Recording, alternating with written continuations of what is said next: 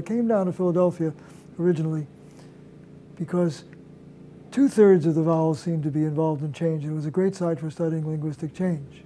Every year from 1972 to 2012, groups of students entered the community, made their own connections, learned how to record people, analyze the data, and we accumulated this great body of material now called the Philadelphia Neighborhood Corpus.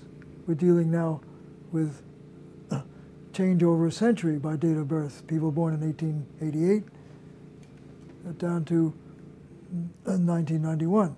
The amount of data we can process has expanded enormously.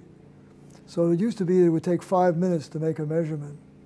Now we can make 10,000 in an hour.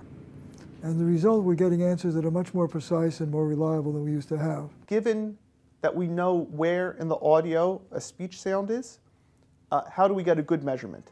The constant factor is Philadelphia is now seen as moving in the direction of its northern elements, moving away from the southern community that it was associated with before. We've discovered that certain language changes have continued in the same direction for over a century, and that others have turned around and reversed in lockstep. We can see them start moving. This one is becoming more like ow, ow, ow. This was becoming more like oh, oh, oh. And then around the same time, they reverse and start moving in the other direction. We hear frequently people saying like and bike and fight as compared to like and bike and fight.